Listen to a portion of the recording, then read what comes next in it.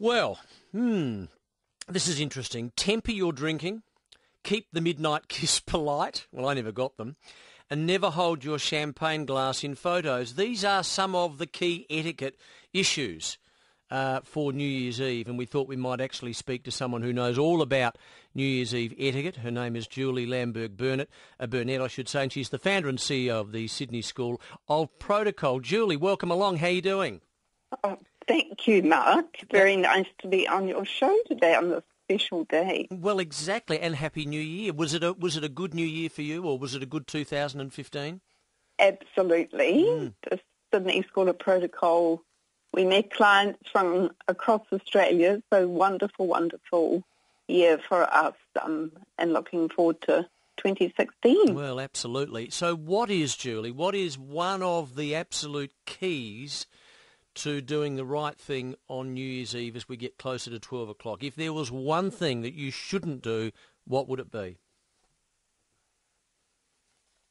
I think being mindful of your host, or shouldn't do, I think is forgetting about the host, your fellow guests, just how you're putting yourself in a situation on New Year's Eve, given it is meant to be a magical night. It's a really special night, and having consideration for others. Some of the things you mentioned as you introduced the program are things that I think commonly that we can sometimes overlook, given the situation we're in, and there's a great, I guess, appeal to get over an overdrive, I would describe it. What was that?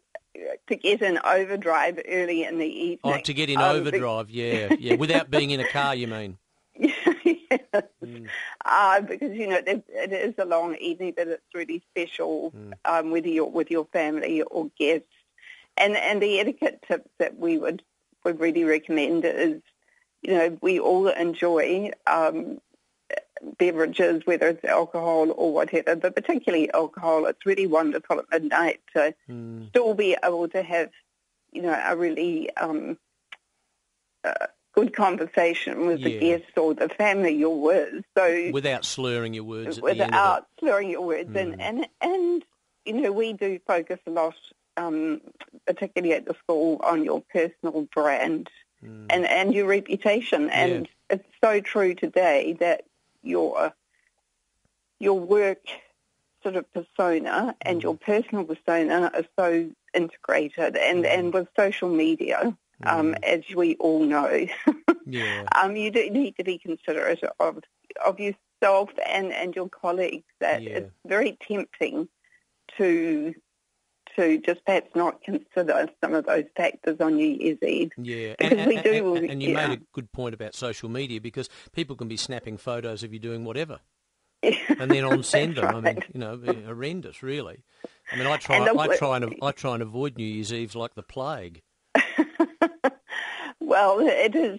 I think across the world, it's wonderful to see every city in the world celebrate in a different way, and we all want to be part of that. Yeah. But I think just being confident, and one of the etiquette tips that we do mention is that photograph, and sometimes, it's just better just not to have a glass of alcohol in your hand every time you have a photo taken. Oh, okay. Yeah, okay. So because, that's what you'd advise that, yeah. Yeah, because we just don't realise, your future employer is often looking at your Facebook page. If every picture of you is holding a glass of alcohol, it's just really a lot of, it's to be mindful of perceptions that you're in, and that you're in, and just keeping yourself in check, because we don't want to be in a straitjacket. Oh God, no. About that. Would you go one step further and to try and impress people, when you had a photo taken, instead of having a glass of champagne in your hand, you perhaps had a clipboard and a pen? Like, it looks as though you're sort of working on New Year's Eve. Oh no, you wouldn't go that far, Julie. No. I think you want to. You want to be your happiest. It's a really special occasion, and you're often with friends.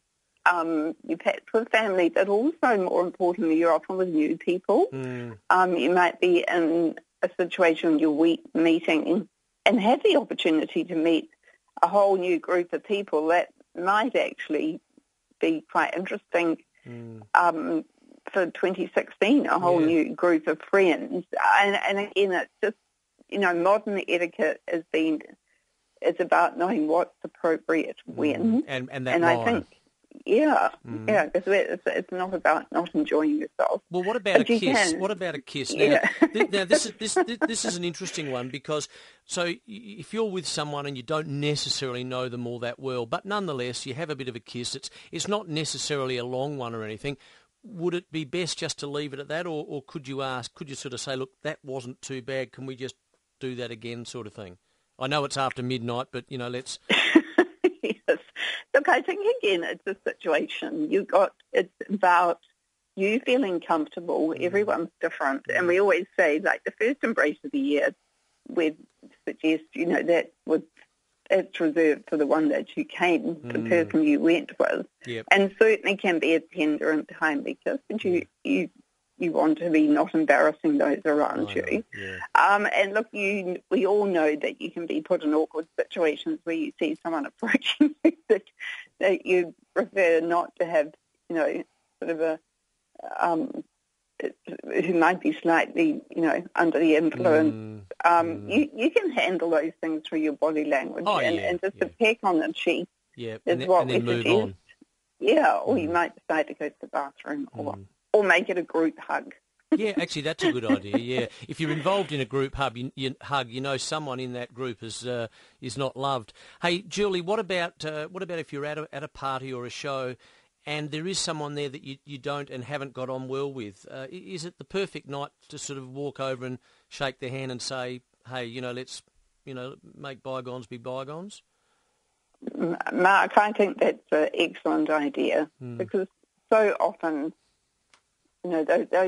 these are situations where you can start the year afresh. And I think if you initiate that conversation with that person who perhaps you don't, for whatever reason, there has been some distancing between them, this is a good, if you like, platform or stage to do it on, because everyone's eager for the year ahead to be full of, people being comfortable, friendly, a new year ahead, and sometimes letting bygone. So I think that's an excellent idea. I was going to do that with my dad, but unfortunately we ran out of New Year's Eve because he passed away a couple of years ago. But anyway, right. But that was okay. Yeah. Well, it wasn't ideal. Yeah. Hey, what about sort of inviting neighbours and stuff like that? We recommend it's a good idea to invite your neighbours because, again, it's another opportunity to connect with them. And sometimes we're so busy during the year that we often overlook having that connection. I know for myself that, that for us that happens because we're all so busy. So I think it's really appreciated. And again, if they decline, at least you've given them sort of a heads up that you may have a noisy party. Yeah, exactly. Yeah, stand by. Door. And it's coming back, and which is, etiquette is about that courtesy and being thoughtful of others. It's still most relevant today as it has ever been. Yeah. More so probably because we do connect so readily, and the world's a small place now. Yeah. Some wonderful tips there. What are you doing tonight, Julie? Well, we're fortunate enough to be overlooking the Sydney Harbour. So we are having 12 guests for dinner. So we'll be watching the 9 o'clock fireworks, followed by the midnight fireworks. And what is exceptionally wonderful from our point of view is we have a group of Japanese students here from Japan who won't have had the opportunity to, well, I think it's their first time in Sydney. So we like to share the fact that we have this wonderful view of the fireworks. So it's nice to be able to invite and to host, people who really, Sydney is quite special with the fireworks, as you know. Oh, I love fireworks. Yeah. Remember Cracker Night? Yes, I do. Talking about that for hours yesterday. Hey, Julie, thank you so much. Before you go, you're the founder and CEO of the Sydney School of Protocol. Just very briefly tell us a little bit about that.